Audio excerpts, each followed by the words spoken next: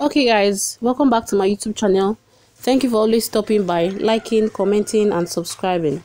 For the new ones, don't forget to like, comment, subscribe, turn on notification bell so that you'll be notified when I drop the next episode on I Do quboolhai. Feel free to tell us what you want on the comment section. ASAD asks, can she promise that she wouldn't ever think of Rashid or meet him ever? She's speechless at this and sits on the sofa. She promises anyways that she won't meet and would do what she couldn't do in 17 years, that she would throw him out from his thoughts and heart, but asks for the same promise from ASAD for her sake.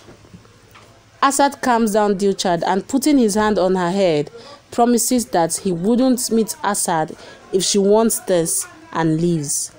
Dilchad breaks down into tears. Ayan too is in a fix to make the same promise to Shirin, but he is forced by Shirin to place a hand on her head to never meet ASAD and leaves. A stranger tells Zoya that none from the past lives here, even if she has come to the right place. Zoya thinks that now only ASAD with his skills can help her in finding her father. Both Ayan and ASAD are disturbed. Ayan places a call to ASAD. He picks it up. ASAD and Ayan remembers their promises and, without talking, cancels the phone, breaking down into tears. Nikat is also in tears seeing Ayan and says that his pain can't be made invisible by turning his head away. She says she's hurt at her engagement being called off, but that pain is nothing compared to the one Ayan is feeling at the loss of his deep relation with ASAD. She says she can't have happiness at his cost.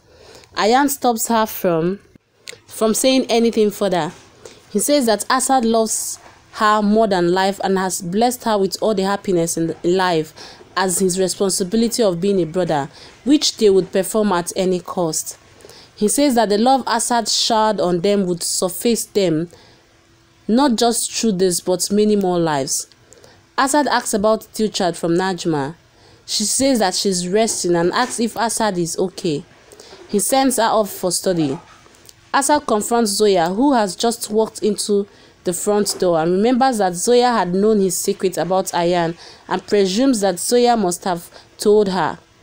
Zoya, oblivious of anything, says that she has a special task for him. He says that he has one for her too. ASAD tells Zoya that she would pack her bags and her belongings as she would have to leave this house the next day. Zoya is surprised to hear this and asks the reason.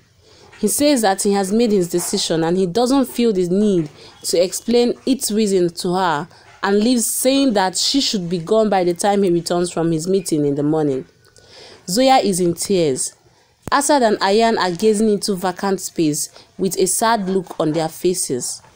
ASAD remembers how Rashid had brought Ayan to meet ASAD for the first time and he had given him his finger to be able to walk, and their relationship and friendship growing stronger with age, and how ultimately Ayan had been snatched from his company by Rashid while Dilchad held him back and is all emotional and in tears over this. Zoya, hurt at ASAD's fickle behavior, is grumbling to herself. The next day, ASAD is getting ready and finds Zoya's earring in his closet and remembers how it was stuck in his coat. Zoya, finding out about rented rooms but without much success, she thinks to herself of other options for her to live elsewhere. ASAD walks in, knocking on the door. Zoya asks him not to worry as she's almost done packing. She sees her visa-related email and says that she would have to leave as he told her to. She tells him that visa company gave her only a month more to stay in India and suddenly presumes that he, being a spy, must have been behind this even after she had told him that she would leave his house, but he used his connection to speed up her leaving from India. Zoya says she doesn't understand what his problem with her is. He says that once she leaves India, he hopes everything will be better in the country again. Zoya says that he can leave for his room if he is done with his taunting.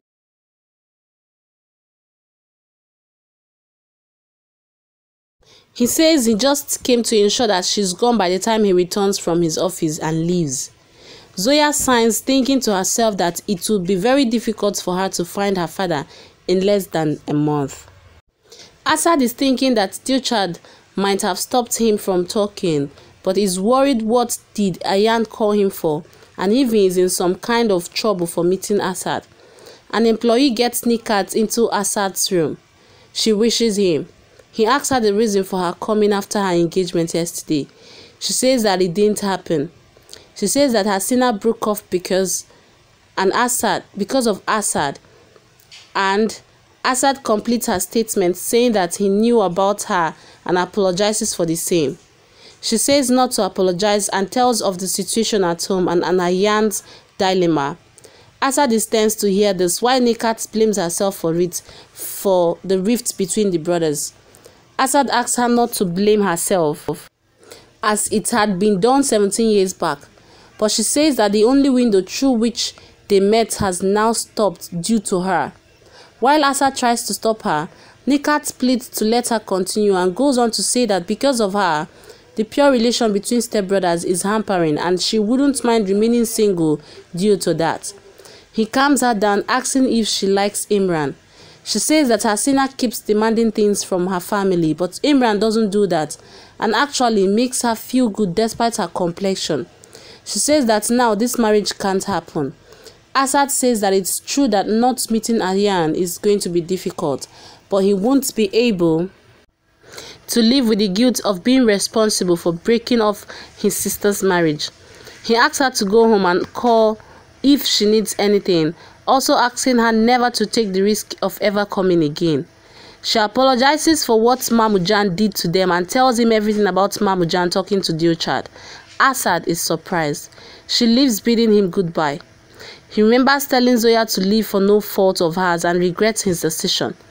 When Shireen asks about talking to HASEENA from Razia, Razia tells her that she had called but HASEENA was unavailable, but they have left a message and they expect her to contact them.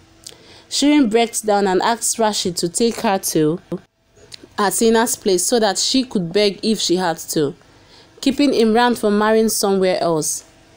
While Shireen goes berserk, Nikat tries to calm her, saying what she thinks of doing is futile. She also adds, saying that she can't see her parents' head bowed down like that in front of anyone. Rashid and Shireen pacify Nikat and ask her not to worry as they would handle it. ASAD comes into Zoya's room and finds it empty. Just then Zoya walks out of the bathroom. She tells him that he doesn't have to worry since she's leaving and just waiting for Najma and Dilchad to return so that she can wish them goodbye. She tells that she lied to them, saying that her visa expired and therefore she has to go or else they would be hurt if they know the truth. She begins to leave, but ASAD stops her. She says that even he should maintain this to Dilchad and Najma. He asks her where she's going to stay for 1 month till her visa is valid. She says that she would manage in a hotel for some days while she finds a place to stay for a month. ASAD hesitantly tells her that for the month she could stay with them only and he can deal with that. While Zoya is boggled out of her wits, ASAD asks her to unpack her things while he cancels her cab. Even after he leaves, Zoya is still dumbfounded. When ASAD returns, Zoya asks him the reason for his kind of behavior. She tries to hint about his brain being tampered with while he's training. He doesn't seem to understand and she thinks he's again being secretive. She again says that his training has made him assume that he's superior above every other civilian. While he goes to cancel the cab, Zoya calls out to him and says that the next time he decides to pull some stunts on her, he should remind himself that she knows his secret. He says that now Dilchad knows too. She expresses her surprise over the fact that Dilchad knows he's a spy. ASAD is surprised to hear about Zoya's secret. He is then reminded of Zoya's indigestible good-natured behavior due to thinking of him as a spy. When ASAD confirms that she would behave well with him on that presumption, he doesn't bother to clarify. Both leave thinking that they have won over the other. While ASAD asks HASEENA to reconsider her decision, HASEENA says that it's not possible for her to get past the family's tainted reputation. ASAD says that he doesn't have the habit of beating around the bush and placing a revolver in front of her, clarifies that he is not threatening her, rather he is asking her to return this to Feroz, who has an unlicensed revolver, and if he doesn't stop pursuing them, then he would have to file a case against Feroz for unlawful possession and also of unconstitutional arrest and detention of Ayan. She changes her tone, talking about her demand of a bungalow in Rashid's new project for Imran and Nikat. He shuts her up, offering her to give instant possession of a much more upgraded bungalow.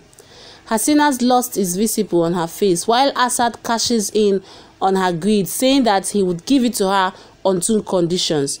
First, being she would do the engagement today herself, and second, being she would ensure that Nikat lives peacefully and happily with Imran forever without any troubles. She immediately agrees and butters up in her tone, saying that she can identify people of substance when she sees them. ASAD too turned, saying that he too can do the same and knows about their stature by their faces. HASEENA doesn't take offense and leaves in a hurry, and leaves after ASAD coldly threatens her that if she ever tries anything wrong with Nikat, then she will know how to take things much better than he knows how to give. Okay guys, thank you for watching today's episode on I Do. Don't forget to like, comment, subscribe, and stay tuned for more updates. Bye.